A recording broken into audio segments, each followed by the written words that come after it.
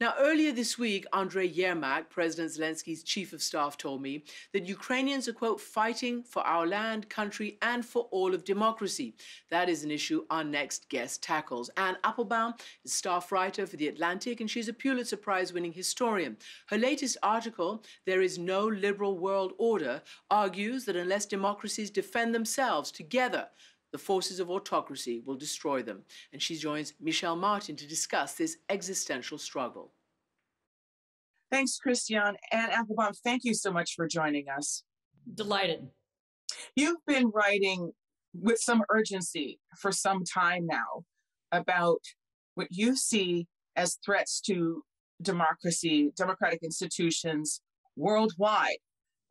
In fact, you've said very bluntly that the autocrats are winning. Why do you say that? Our idea of an autocracy, that it's a strong man, maybe he controls the police, maybe there are a few dissidents, he has some propaganda newspapers, is very outdated. Nowadays, autocracies work together. The state-owned, oligarch-controlled companies in one country invest in the state-owned, oligarch-controlled companies in another. They share surveillance technology. They share intelligence information. They work together to help one another in different parts of the world. They help one another evade sanctions. They have similar goals, namely to push back against the democratic activism in their own countries, and very often to undermine or attack democracies around the world, especially America and Europe, but also elsewhere. And so what we're really dealing with now is it's not a formal network, it's not a bloc, but it is a semi-organized, almost like a corporation, Autocracy Inc., which is now putting up barriers to democracies, trying to undermine them, trying to, alter the rules of the game really in the world. And, of course, the most blatant and grotesque and violent evidence of this is the war in Ukraine. How does what we're seeing in Ukraine fit into this broader pattern? Because I think that people have been, appropriately so, very focused on the immediate physical suffering of the people of the country, the huge refugee sort of outflow as a consequence of this sort of onslaught. But how does the Ukraine campaign, how does Russia's attack on Ukraine fit into this broader pattern? So Russia's attack on Ukraine is really just the most egregious example of something we've seen a lot of in the last few years, namely the fact that autocracies no longer believe that there are any rules to follow or any norms that need to be met. So whether it's hijacking planes, whether it's poisoning their citizens and other citizens, whether it's kidnapping, or whether it's really assaults on their own people, as we've seen, for example, in Venezuela or in Burma. Whatever the offense is, they no longer feel any restraint. There's the human rights norms don't interest them. International law doesn't interest them. They're willing to defy all of that. And the Russian invasion of Ukraine is just the most blatant version of that. I mean, look what Russia has done over the past several years. It's poisoned dissidents both at home and outside the country. It's kidnapped people. It's murdered people. It's, the Russian state has no qualms about assaulting anybody. And now, having met no real resistance, they're now, they've now carried that to a much higher level in the invasion of Ukraine. And also, I guess, I think you would point out, assaulting people, poisoning people beyond their borders. This is something that some have called transnational repression. In other words, when the organs of an autocratic state reach across borders and attack either their own citizens or foreigners, and violating local laws, violating international law. And this is something that's been happening repeatedly in a number of countries around the world. And it has so far met no real resistance from the West or from the Western democracies. And so, they feel kind of impunity. They're able to continue committing these crimes and nobody's particularly bothered by it.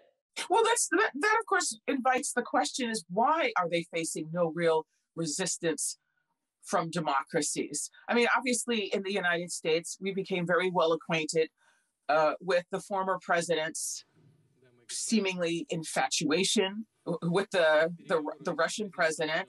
But you're writing recently, especially in your most recent article, you say that this actually goes beyond that. It actually predates this refusal of the West to take this seriously. Is there a moment that you could identify where this sort of refusal to take this seriously became most obvious? And why do you think that is? There are two phenomenon. One is the phenomenon of actual fascination with autocracy that we saw in the Trump administration, but we also see in some politicians in other democracies.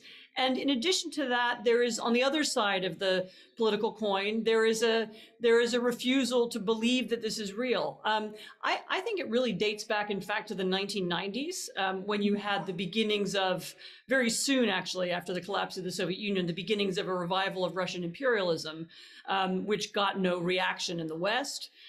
You saw it, when there was a kind of theory in that era, and it continued into the 2000s, that if we just trade with Russia, if we trade with China, we will somehow, we'll convince them to become part of our institutions. We'll democratize them by helping them get rich. And all through that era, there was this illusion that if we just trade with them, things will get better. And actually the opposite happened. It turned out that trading with autocracies makes the ruling parties or the leaders wealthy, and it doesn't make them more democratic or more liberal or more likely to abide by international law at all. And so really this dates back quite a long way. I mean, maybe an important break also probably happened during the Obama administration, when Obama didn't take the first invasion of Ukraine, the invasion of Crimea, quite as seriously. He thought it was a regional problem. It was something that, was Russia's problem with Ukraine. And it didn't look to him, and to be fair, it didn't look to most people yet like it was part of a larger pattern. And I think the pattern has become clear, though, over the last 8 years. Talk about Hungary. I mean, it's just been fascinating to watch Hungary's leader make, I don't know what you want to call it, sort of these sort of goodwill missions around the world. He was even warmly received in Israel by the prior administration of Benjamin Netanyahu. And there are elections now coming up in which, reporters are noting how, even though in the past, Viktor Orban has won elections which were reasonably free and fair, he has now changed the rules. He's been changing the rules aggressively to advantage his own party. Would you just talk about that? And this has been happening in plain sight. None of this is a secret. Yes, I would say it's actually been a while since there were free and fair elections in Hungary, and the playing field gets more and more skewed all the time. But yes, I mean, Viktor Orban offers to many Democrats who are tired of their own democracies, or they dislike some aspect of their own countries, or they're simply hungry for power, he offers a model. Here's how, as an elected Democrat, and the first time he was certainly elected, here's how you can take control of your country's institutions, undermine the media, undermine the courts, change the Constitution, change the electoral laws, manipulate the results of elections, and here's how you can stay in power indefinitely. And that's a model that many people admire. Many Americans, members of the Republican Party, admire it. Many people admire it in Poland or in France or in Germany. It's an appealing model if you're a Democratic politician who doesn't think in a democracy, who doesn't think much of your own country or much of your own political system. And so, the result in Hungary is going to be interesting to watch. I find it hard to believe that Viktor Orban would allow anyone else to win. I don't think that was ever really on the cards. But it will nevertheless be interesting to watch how it plays out. And when you say taking over the media, taking over these institutions, changing, could you just be a little bit more specific? You mean has literally taken over media institutions, or rather his sympathizers have. Could you just be more specific about the way in which he's really bent what were independent institutions to his own purpose? So what Orban has done, for example, to the media in Hungary is complicated. It's not the same thing as an outright nationalization. It's not censorship. Instead, what he did was he manipulated the advertising market so that, particularly, government companies state-owned companies would spend a lot of money on newspapers that were favorable to him. newspapers that were unfavorable to him or television stations would find the advertising market dried up. Companies who advertised in those media would lose government contracts or would suffer in other ways or would have tax inspections or something like that. And so essentially he starved out the independent media. And then as they began to go bankrupt, he arranged for his cronies, for people who were close to him politically, to buy up those properties. So it was all legal, sort of, but it was a way of manipulating the market. And it was possible to do that because it's a relatively small country. And because, the business community was quite craven, and eventually they became quite afraid. So a lot of businesses eventually moved out of the country. I mean, at the same time, he was creating his own set of oligarchs. So a set of business people who were essentially dependent on him and on his party for their business. They got subsidies, they got contracts, they got deals. And some of them, these were private companies.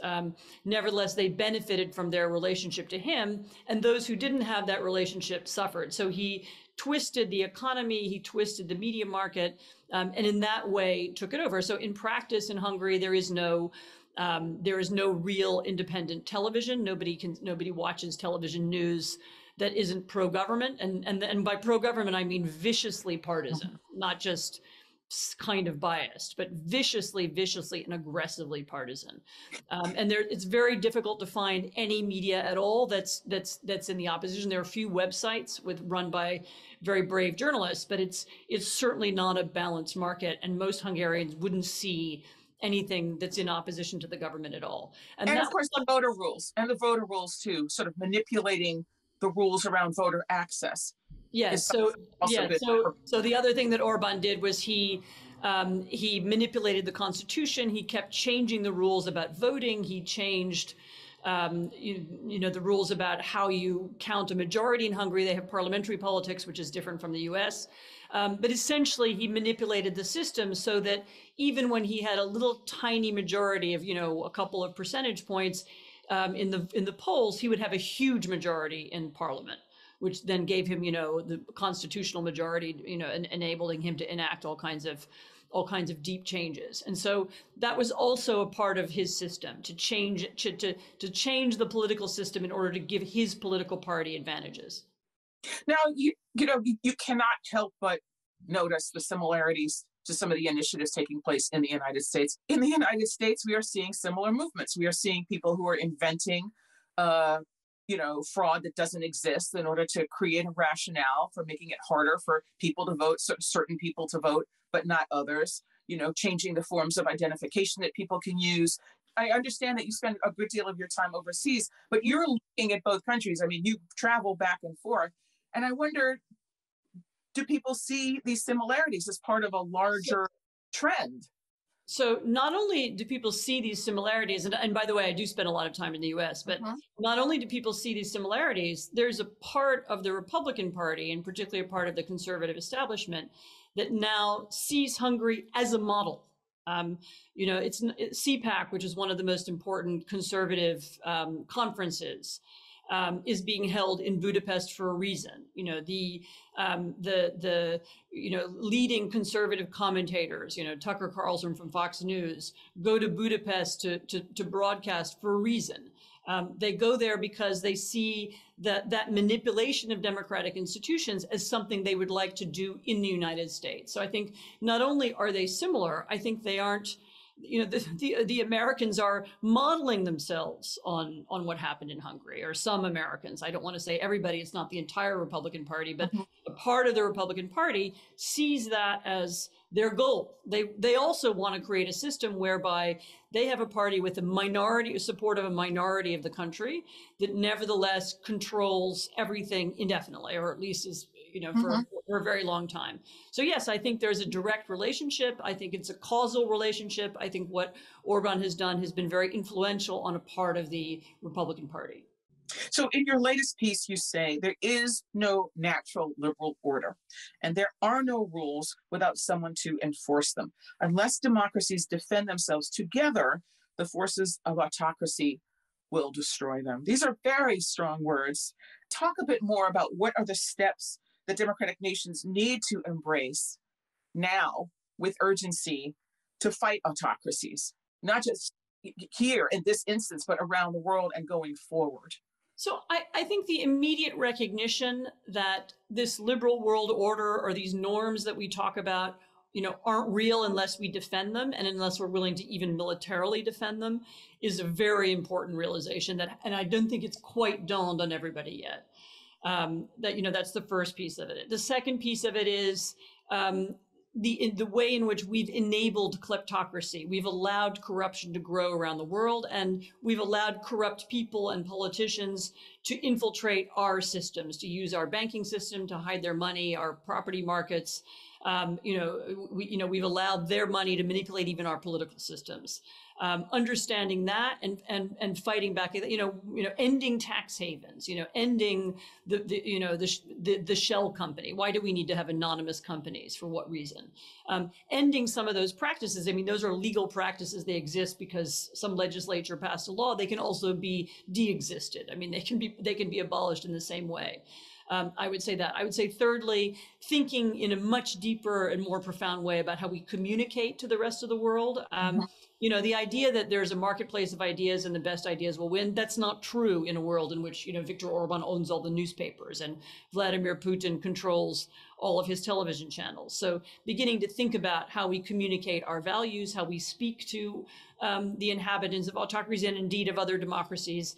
That would be the third thing. I mean, the fourth thing, is usually discussed in a different context, but there now is a double reason to end our dependence on carbon, on oil and gas, because oil and gas not only are polluting the planet, they are also the source of funding for several major autocracies. Some of the most difficult, bloody, and disruptive countries in the world, Russia, Iran, Saudi Arabia, Venezuela. These are all countries that exist and thrive because a small clique of people have got hold of natural resources and are able to exploit them because the rest of the world is dependent on them for their energy use.